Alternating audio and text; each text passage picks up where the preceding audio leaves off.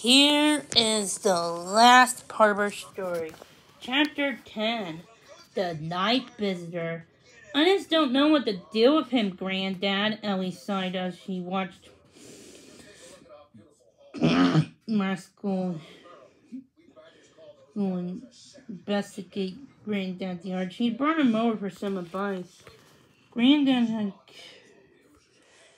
had kept Frida shut inside. Ellie wasn't sure as Rascal was ready to meet another cat yet. What's he been up to? Granddad asked her. We took him for his first walk yesterday in the park. Ellie went red. He was really naughty. She told Granddad all about the pond incident, which made him laugh. Isn't it normal? Oh, it's the dog who gets all wet and muddy on the walk and not his owner, he joked. I'm just taking him out later again with Christy. I just hope he's better behaved. Everybody's been getting a little grumpy with him, Ellie said finally. He even ate one of Dad's slippers when we got home from the walk. What? Didn't you scold him? Granddad asked. Ellie nodded. Well, Dad did, but I'm not very good at scolding. But Rascal doesn't think he's your dad's dog, Ellie. Oh, I see what you mean, Granddad smiled. If you're gonna get all the love and calls, then you need to do all the hard stuff too. And I just don't need falling in ponds, Ellie Belly.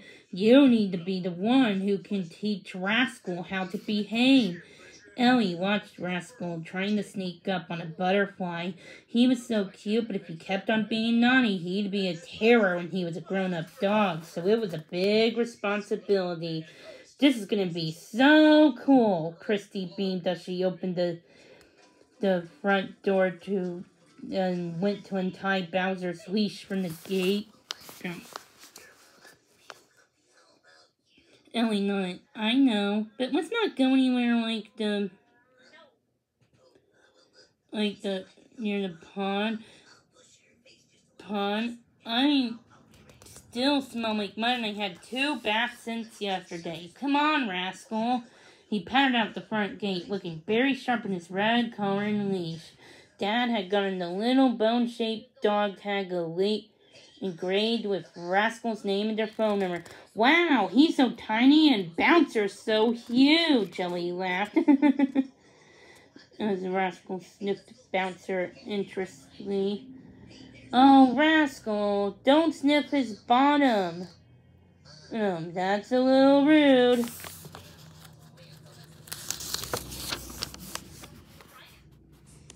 Bouncer sniffed Rascal back and then gave him a friendly lick.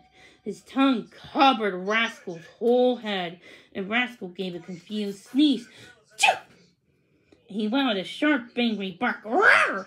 And Bouncer stepped back, his tail between his legs.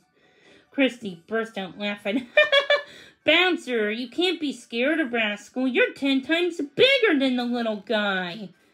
Bouncer lay down with his nose on the sidewalk, his tail wagging. And Rascal gave the bigger dog's nose an improving lick, and then they set up down on the road together. If Ellie and Christy smiled at each other, it looked like Bouncer and Rascal had worked things out for themselves.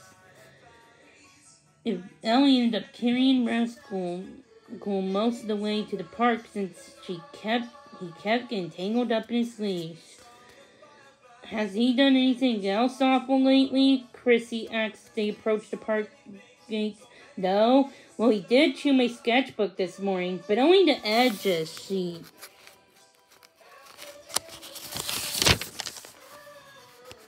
admitted. I tried to scold like Granddad said. It's really hard, and he looked so upset. He'll turn to a monster if you never discipline him, Chrissy shook her head. I know. I really tried. Oh, the stern voice and everything. Honestly, Ellie sighed. But he just gives me this really sad look. So I guess I just gotta try harder, I suppose. That night, Ellie lay in her bed, smiling sleepy to herself. She loved walking with Christy and Bouncer and Rascal. It was so much fun now that she had her own dog, even though he barked at every dog they walked past and tried to climb a tree, chasing after a squirrel that was almost bigger than he was. There was a gentle scratching at her bedroom door. Suddenly it swung open. Ellie sat up, her half-asleep brain thinking of ghosts and her heart flooding. But there was no light, but that light little shape was no ghost. It was a puppy. Rascal, how did you open the kitchen door? Ellie whispered. Did Dad not shut it all the way? Rascal put his paws on the side of her bed and looked at her helpfully.